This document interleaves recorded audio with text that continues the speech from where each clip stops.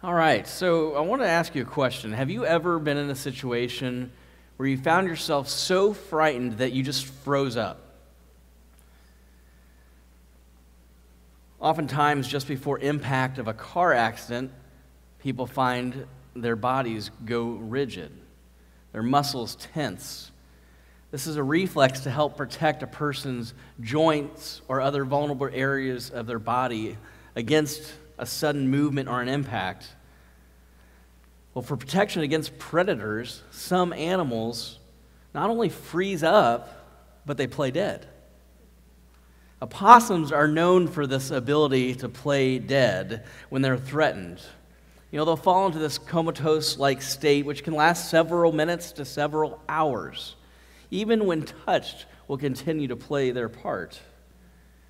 Well, the Virginia opossum takes it a step further and even opens its mouth with its tongue hanging out to simulate its death. There's actually a vast number of species who use this ability or this protective mechanism, but my favorite by far is the fainting goat. When it's threatened or startled, the result is a genetic condition called myotonia, which causes the goat's muscles to lock up, often leading to it falling over, which appears to be fainting or playing dead. And I thought it'd be unfair for those who haven't seen a fainting goat, so I have a couple videos just to let you see this phenomenon.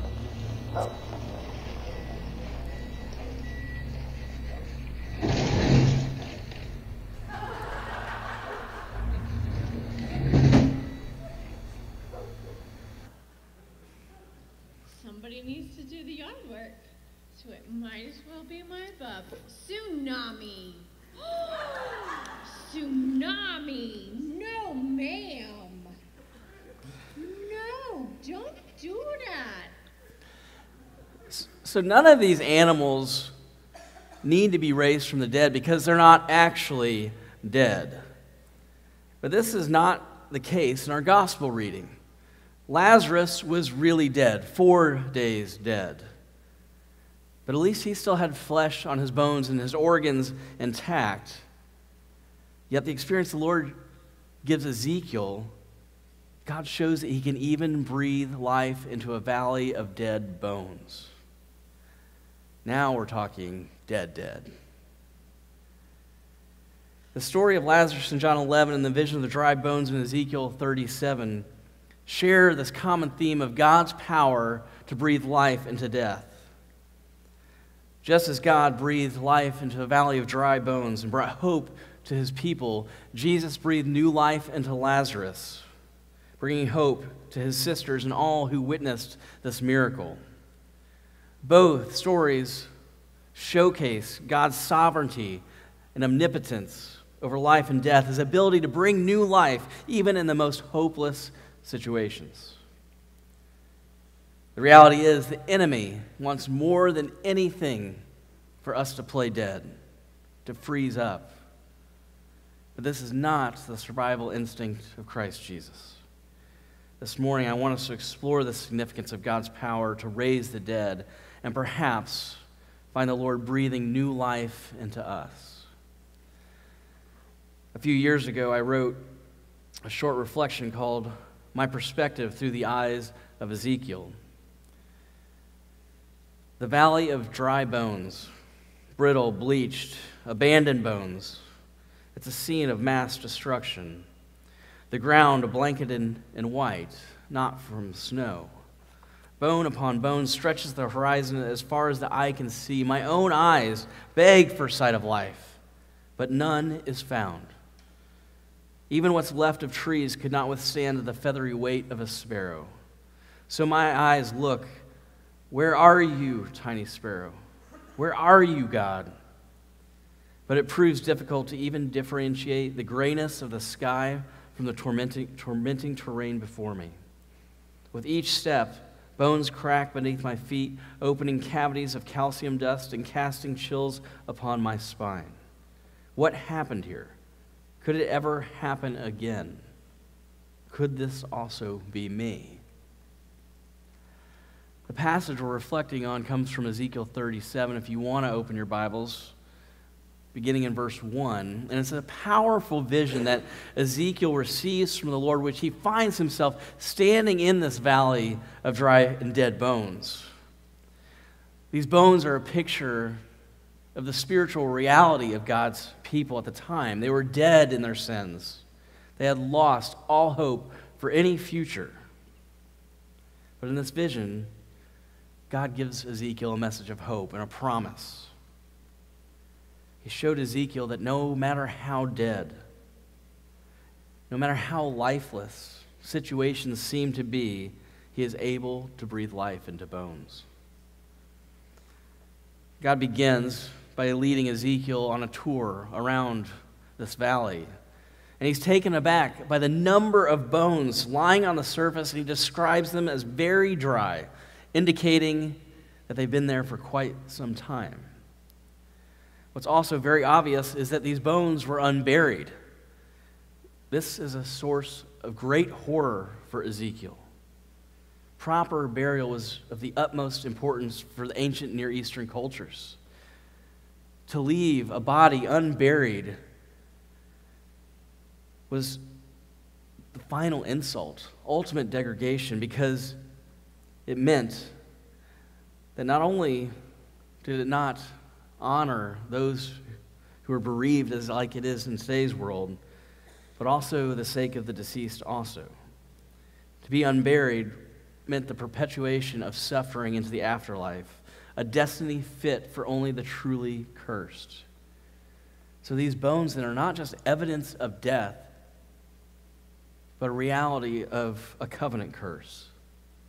These bones proclaim that their owners had been victims of divine judgment. Now, this scene is what was due to God's people. Yet we also see the God of grace that desires none to perish, but to find true life. And in verse 3 of chapter 37, and he said to me, Son of man, can these bones live? And I answered, O Lord God, you know. The Hebrew word for man is Adam, son of Adam, son of man, human. Can these bones live? Ezekiel is called what he is, a human. And any human that would suggest that these bones could have anything but death would be preposterous. There are situations which appear to be totally and absolutely hopeless to natural man. Yet what is impossible to man is possible with our supernatural God. And so Ezekiel answers him wisely, O Lord God, you know. And in verse 4 he says, Then he said to me, Prophesy over these bones, and say to them, O dry bones, hear the word of the Lord. Thus says the Lord God to these bones, Behold, I will cause breath to enter you, and you shall live. And I will lay sinews upon you, and I will cause flesh to come upon you, and cover you with skin, and put breath in you, and you shall live, and you shall know that I am the Lord. You know the first problem, right? We have a lot of bones in our ears. Bones don't have ears. But that's human wisdom. God is about to demonstrate the power of his word to bring life. Think about it. Through his word, he spoke the world into creation. He breathed life into Adam. Ezekiel, tell these bones I can do anything because I am the Lord. Tell them to come to life. I mean, if I would have been there in the scene, I would have started jumping up and down and going, Preach! Come on! You got this, Ezekiel. I mean, but I wouldn't have had that kind of faith to really believe God could do this. I'd probably look at the reality and I might be like, all right, bones, if you want to get up. But Ezekiel has faith and he believes. And so he says, So I prophesied as I was commanded, and as I prophesied, there was a sound, and behold, a rattling, and the bones came together, bone to its bone. And you can imagine the decibel level as thousands of bones begin rattling and clashing as they come together bone to bone, looking for their mates, shifting, wrist looking for fingers, femurs, fibulas, tibias, radius, ulnus, tarsals, metatarsals, interlocking like a magnetic jigsaw puzzle. And I looked, and behold, there were sinews on them, and flesh had come upon them, and skin had covered them, but there was no breath in them. If a valley full of dry bones isn't bad enough, now you have a valley of corpses. And he said to me, prophesy to the breath, prophesy, son of man, and say to the breath, thus says the Lord God, come from the four winds, O breath, and breathe on these slain that they may live. So I prophesied as he commanded me, and the breath came into them, and they lived and stood on their feet, an exceedingly great army. It's important to understand the Hebrew word for breath, spirit, winds is all the same word, ruach. It's used 10 times in this Ezekiel passage. The whole scene permeated by the various activities of the ruach. Human, natural, divine, breath, wind, spirit, all with a single total effect of life. Life out of utter deadness. And then he said to me, Son of man, these bones are the whole house of Israel. Behold, they say, our bones are dried up, and our hope is lost. We are indeed cut off. This is the point in Israel's histories where they had been utterly destroyed. Her territory had been absorbed into the Babylonian Empire, and her people dragged into foreign countries. All of this because God was fed up with their unceasing rebellion and their sin. He warned them for centuries to repent, but they just couldn't be bothered. And he predicted in great detail how terrible the result would be. But they didn't repent. They just didn't listen. And now Ezekiel, stuck living as a slave in the city of Babylon, the capital of the empire that destroyed his nation. What Ezekiel couldn't know was that in 70 years, God would bring his people back to their homeland. However, this is more than just the fact that he'd bring them back to a land. It says, and you shall know that I am the Lord when I open your graves and raise you from your graves, O my people. I will put my spirit within you, and you shall live. I will place you in your own land, and then you shall know that I am the Lord. I have spoken, and I will do it, declares the Lord. He's declaring, I am God over life and death. I have the power to resurrect the dead.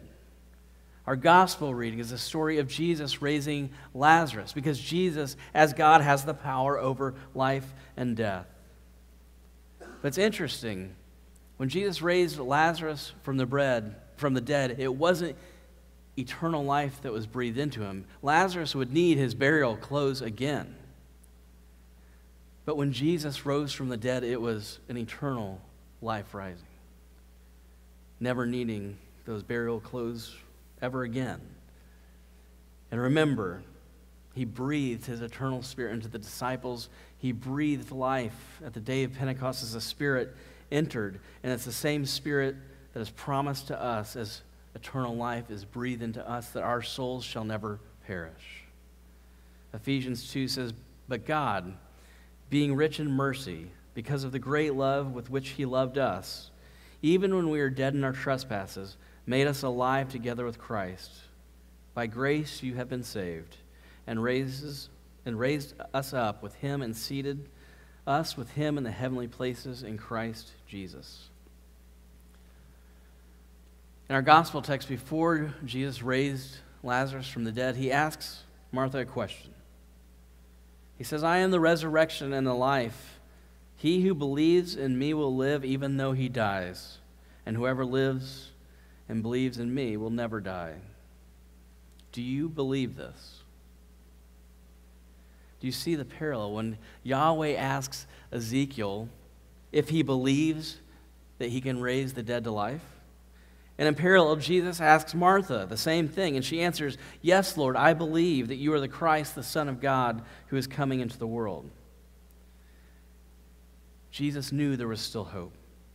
He went to Lazarus' tomb and called out, "Lazarus, come out." And miraculously, he came back to life. Not a story of a miraculous healing, but a powerful lesson of true life, that Jesus is the only giver of true life. The Message translation of this verse says, "You don't have to wait for the end. I am, right now, resurrection and life. The one who believes in me, even though he or she dies, will live. And everyone who lives believing in me does not ultimately die at all. Do you believe this?" Let me ask you a question. Do you believe Jesus can raise you from the dead? Can he raise you out of your current situation you find yourself in? The Israelites cried out, "Our bones are dry, we have no hope." But they stayed in the valley of dry bones. And he said to me, "Son of man, can these bones live?" How are you going to respond? Can God bring life in your valley of dry bones? Now I want you to gaze wider out amongst whom he is asking this question. Can these bones live? Is it you, or is it someone else in your life that you think has walked so far away from God and is so spiritually dry that there's no hope for them? Yet what does God proclaim here when Israel says there's no hope for us? Who am I? May we believe the Word of God can still bring life today. And pray what you think is impossible, Lord, make possible. I believe we can all relate to these readings in some way. We all have seasons where we feel like we're in this valley of dry bones, where there's spiritual death. Maybe it's because a situation we're in, or just the wear and tear of exhaustion. But whatever the cause, sometimes we feel like we're just going through the motions with no sense of purpose or direction. But as Christians, we're called to believe in the power of God to bring life. We may face challenges and difficulties, and a human response might be just to fall over and play dead. But can we take heart in the knowledge that God is always with us and has the power to bring new life even out of the most hopeless of situations? The story of Lazarus teaches us that we must have faith to receive this gift. When Jesus tells Martha, "Lazarus will rise again," she replies, "I know he will rise again at the last day," but Jesus says, "I am the resurrection and the life. The one who believes in me will live." It's only our faith in Jesus Christ that we receive this gift. But like Ezekiel, is there more? Where he says, testify.